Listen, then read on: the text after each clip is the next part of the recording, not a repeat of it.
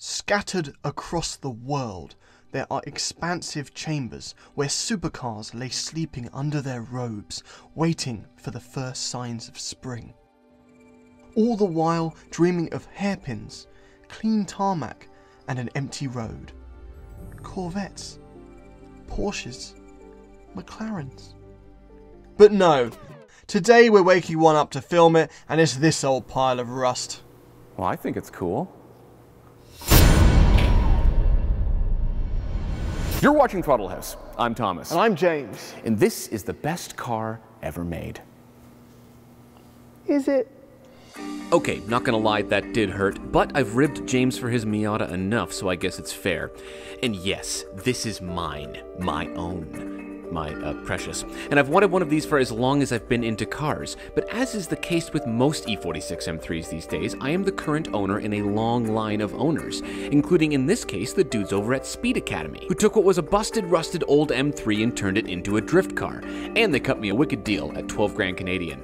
But the best part is that they did all of the things that these cars need doing, including rod bearings, subframe reinforcement, and a full suspension overhaul.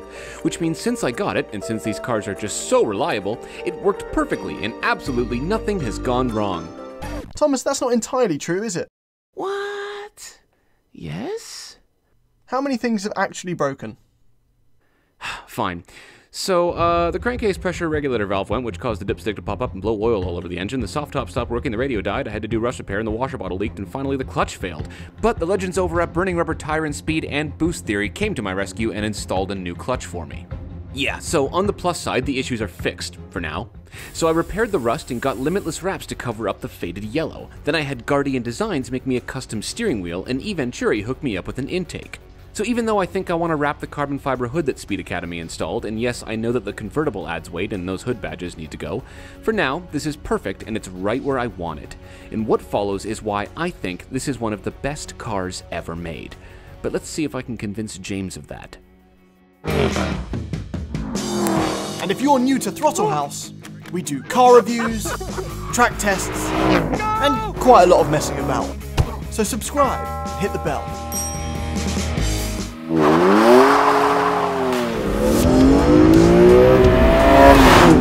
E46 M3. And it's mine. And you're probably wondering why I'm wearing these gloves. Well, it's because I've got an Alcantara steering wheel and I want it to last. I made James wear them too. These are awful. All right, let's do this.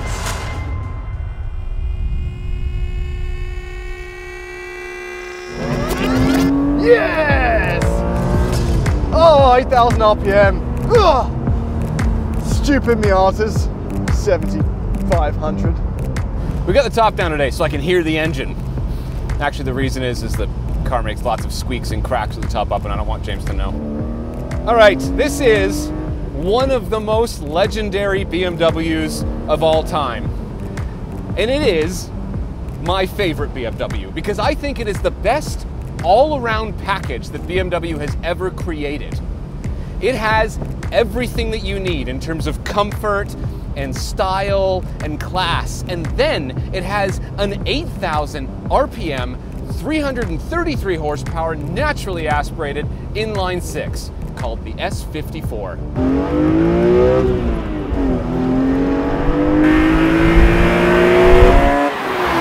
Now, Thomas is very proud of this car. He's very giddy about it. And if I say nothing bad about it, that's because he's edited out all those comments. Oh, stiff clutch, nice short shifter, and revving out to 8,000 RPM is not something I take for granted. Oh, that's wonderful. There is a lot happening though. The windscreen seems to be moving, as do the doors, the windows, the seats, the roll bar, and then the wind rushing. It feels like I'm inside of a hurricane, which is both good and bad. The sound from the exhaust is unbelievable. Fills the cabin so nicely. And it's just a pleasure to row through these gears. This is the same era and price as an R34 GTR back when they came out. Obviously the R34 has gained a little bit more value, but it's just interesting to put the two side by side. JDM's best versus BMW's best. But interestingly, this makes about the same horsepower as that GTR, but with no turbochargers. But the best thing about this engine, and the reason I love it so much, is because it has independent throttle bodies. That means that the throttle response is insane.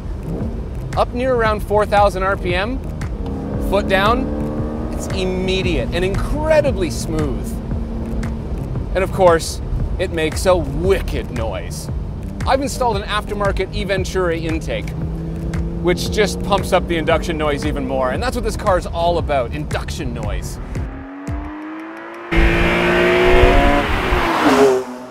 Now, I just got out of an X6, which is, I think, the newest BMW you can buy. So it's interesting to drive one from this long ago. There's a rawness to everything that there isn't in new BMWs. And that's a double-edged sword. You're a part of the experience in every single way. And at 50 kilometers an hour, it feels like you're going 100. Granted, it's probably as safe at 50 kilometers an hour as a new one is at 100. That's not the point. All right, you've probably noticed that this BMW M3 is quite modified. It's lowered on Fortune Auto coilovers, which honestly I find to be a little bit bouncy. Don't really like the damping, but they're soft. It also has a Borla exhaust, which I do like, because it barely drones, and it sounds amazing. Now, obviously a perfect weight distribution, and it's rear-wheel drive. This particular M3 has been set up for drift. That means the alignment specs are very aggressive to rotate, so the tail goes really, really easily, which makes it very fun. And since this has a clutch-based LSD, it kind of locks up aggressively. So the rear, it goes. When it goes, it goes. If you want to get cheeky, you can. It does snap a bit more than a Miata though, you get yourself in trouble. It's Thomas's car, I'm not going to do anything too crazy. And I don't think he would either. Woo!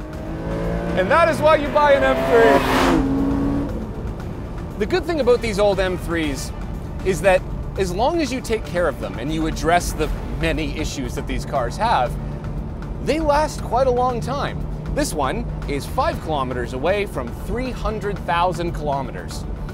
And it's tight as a drum. The steering with this setup is incredibly sharp. It's more numb than I thought it was going to be, given that we accused new BMWs of being that. You know, it's not as refined as other cars and it's showing its age a bit. But for 10 grand, like, the only new cars that achieve this level of franticness, franticity? Franticitis?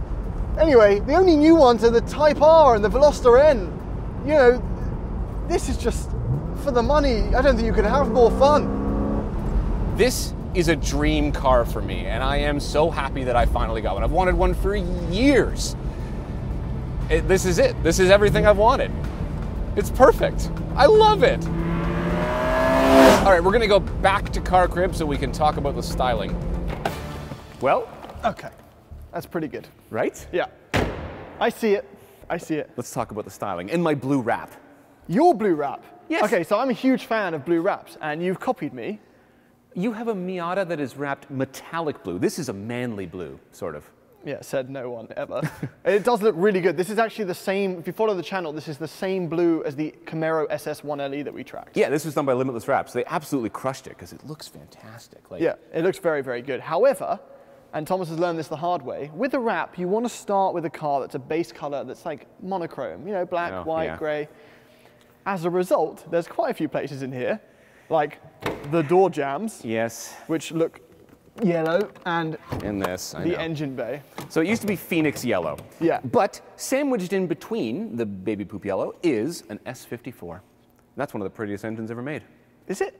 It is. It's beautiful. Look it looks very good. This is pretty as well. What's this? This is my eVenturi intake that you heard in the car. Adds a lot of cool induction noise. It's made out of carbon fiber, and it adds a couple horsepower. Also, I have this little carbon fiber lip down here, which uses the brake duct to shoot cold air up into the car. How cool is that? It helps the air conditioning? Yes, it helps the air conditioning. Yeah, but obviously the E46 is timeless. And its lines are incredible. You didn't go for the coupe though, which is maybe prettier? It is prettier, but I I know. I went with the convertible for 2 reasons. 1, I used to have a Miata and I like the open air. And 2, Speed Academy actually installed a roll bar. So it's stiffer, so you don't get as much cowl shake. All right. Even though there is still some cowl shake. I think you know, this earns the wheels also, these Koenig wheels. Oh, they're so cool. You weren't sure on them at the beginning. No, but now that I see them with the car and like the black hood and the blue wrap, they look fantastic. I think they look great. The wrap unfortunately does highlight some of the factors that make this an old car, like this huge Tesla level panel gap. Yeah. Okay. But the car is an icon. I think it's really timeless. You see it on the road now, it still looks amazing. Yep. I'm wondering if the interior still feels as timeless. Let's go check it out. Yeah, see these doors? They creak a little bit. They feel their age, yeah. Okay, so BMWs from this era had issues with plastics. One of them is creakiness, like this. The other is this down here, where they put this like kind of, stop it! Like a film. They put this like a film of plastic over everything and it just peels off. It's horrible. Oh no. Thankfully, from here up, everything's great. Right? It looks fine. I like the like gloss Lieutenant black, Dan. Like Lieutenant, that's right. Yeah. All right, gauge cluster. I'm going to start here because this is one of the coolest things about the M from this era, because it has a series of colored blocks on the tack to show you how high you can rev it as the car warms up. Right. So you shouldn't rev it past those. And actually, if you know these engines, you should be even a little bit more conservative and wait till your oil temps get up before you start really revving it out. So there are ways to drive this, you know, accounting for its age. Yes, and you should, honestly, because they have rod bearing issues and those sorts of things. Thankfully, the Speed Academy, they actually did the rod bearings, so that's taken care of. I don't have to worry about it. It's not, I mean, it's comfortable, and you've still got the Harman Kardon. It's actually not a bad sound system, you know? No, well, they still use Harman Kardon. They do, yeah. Yeah, but this, obviously the showpiece here is that steering wheel. Yes, so this is made by Guardian Design, same company that did your Miata steering wheel. Yeah, they did a great job. This is fantastic. I love this thing, right? It's totally custom. So like I optioned it exactly how I wanted it. I wanted the Alcantara on the lower half, I wanted the M color stitching, I wanted the little noon marker in red. It's one of the coolest things. It makes the car feel special automatically when you get in. It does, but it also ages everything else. Like the shiny plastics and the shiny leathers. I knew this was coming. I feel like I'm in a Friends episode. What do you think about my gauges here, though? It's pretty cool, right? Yeah. It's important information so you don't blow up an S54. Those aren't stock. They're definitely not stock, no. But I assume everything in here works, right? Like, I'm not going to do a window. No, the windows work, yep. Yeah, that doesn't work. I don't know why. So the hazard lights and the central locking? Correct. Seats, comfortable, right? Yeah, and they're heated? They are heated, yep, yep. And there are back seats, which you can't use now because there's a roll bar welded to the chassis. Not bad, right? It's pretty cool. I love it. It's okay. It's cool. I don't think the interior is the best part of this car. I love it. I love this era. It's not E46 bad. is my favorite gen. This is totally... Yeah. Yes. I just go out and get some coffees and bring them back. Hey, that just means you can customize it. That's what that means. Yeah, exactly. So forget the piece that came off here. That's actually a little bit of wiring because I had to fix something in here. Just one thing? Many things. Can we do a conclusion? Sure. So yes, these M3s have their issues, but like many German cars, as long as you stay on top of it, they last for a very long time. And that's a good thing, because cars like this, compact, rear-wheel drive, naturally aspirated sports coupes, don't really exist anymore. There is a level of rawness combined with civility here that we probably will never see again. And those of you that have been watching this channel for a long time will know that I've been building and driving E46 BMWs for years, and this is the best one of them all. So you could say, I'm a happy guy. Yes, the Euro CSL M3 is superior and legendary, but for the price, I'm not sure that there's a better buy out there. Assuming that you don't mind a little bit of wrenching.